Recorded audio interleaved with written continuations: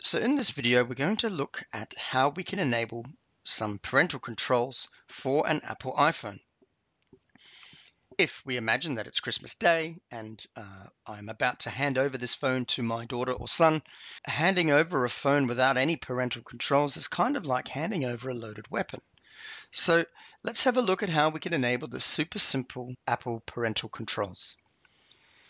You can see I've got my iPhone here and there's some apps and things installed. I'm going to go now and tap Settings, and we're going to tap Screen Time. And at this point, Screen Time isn't enabled, so we need to turn it on. And you can see with Screen Time, we're going to get insights about the screen time and set limits for what you want to manage. So we can get weekly reports, downtime and app limits. And we can go through things like content and privacy restrictions, screen time passcodes, etc. The passcode, of course, is the most important thing, which prevents your kids from unlocking the device. So let's tap Continue. Because I'm logged into this phone with my iCloud account, I'm going to tap This is my iPhone. If we were logged into the phone with my child's iCloud account, we would tap the second option. But for now, for the purposes of this demo, I'm going to tap This is my iPhone. We're going to turn on screen time now, and we can go through and have a look at some of the settings and things that we can restrict. Really, the most important one for me is content and privacy restrictions. I do not, and you'll note you can't edit any of these settings without entering the passcode, so that's great. I want to change iTunes and App Store purchases. I don't want any purchases on this device, so I'm going to installing apps is not allowed. Deleting apps, I don't care, have at it. And purchase apps is not allowed. Require the password is always required for any purchases, so my iCloud password will be requested when they go to log in. And then the same with things like I could restrict the applications that are allowed to run on this device. I can also go to content restrictions. So let's have a look here. Web content specifically, allowed websites only, or you can have unrestricted access, which, as we said before, it's like handing over a loaded gun, or you could just limit things like adult websites. Let's do that for now. Happy with that configuration. I'm going to tick back, which now saves that. And there's a whole bunch of other things that we can change. We can block adding friends, multiplayer games, searching for explicit language, even books, so we can only allow iBooks, for example, that are clean and not explicit or contain explicit language. So those are some of the settings we've configured. The most important thing we do here is, of course, enable screen time and a passcode. So now when we close out of screen time, out of settings, if I pretend now I've handed it over to my daughter, she wants to go in and play with it. She tries to change something. She thinks, oh, I'd like to install an app. She's prompted for a screen time passcode.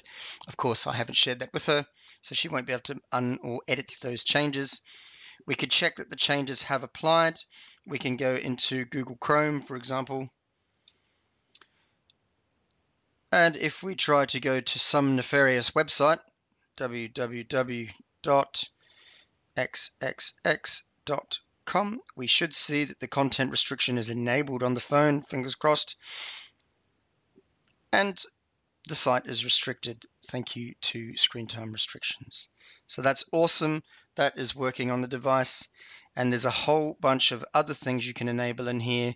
For example, if you wanted to do downtime, which I think is another important one, so we can set limits of when the device can and can't be used. I'm going to block at downtime, and I'm going to set a schedule.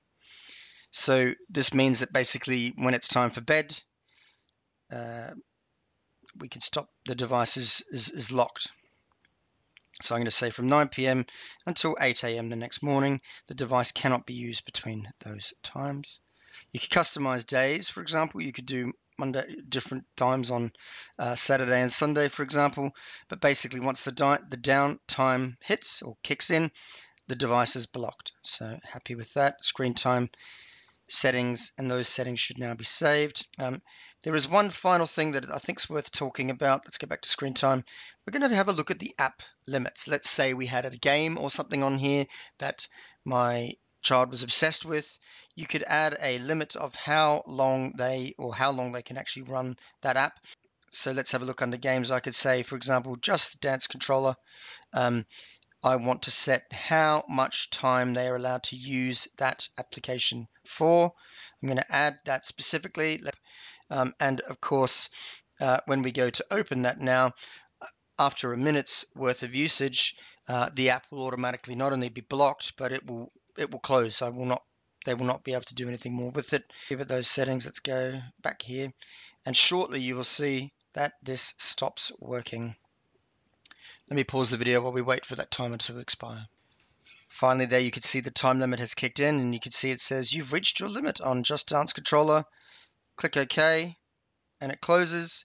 If we go back, you can click on or tap on the Ask for More Time, and then you can ask for 1 more minute, or you can enter the screen time passcode.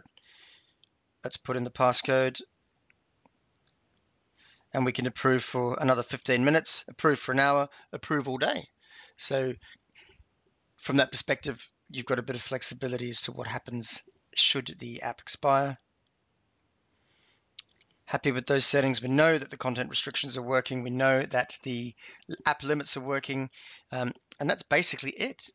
So everybody, thank you for watching this super quick video. If the video was of use to you, then please consider subscribing to our YouTube channel.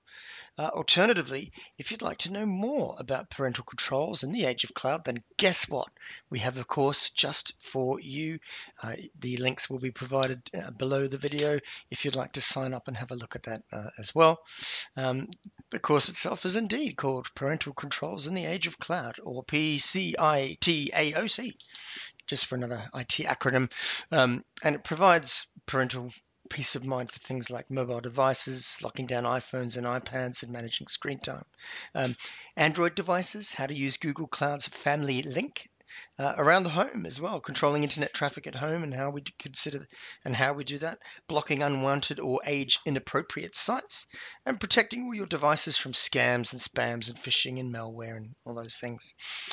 Finally, we even look at other devices, whether it's Nintendo Switches or PlayStations, whether it's Samsung tablets or laptops, or even generic browsing of the internet. And finally, we have a look at some third-party apps that are available for these platforms, and we compare them, test them, and figure out which ones actually offer what they say they offer. So thanks very much for listening. Hope you enjoyed the YouTube video, and we'll see you in the next video. Bye for now.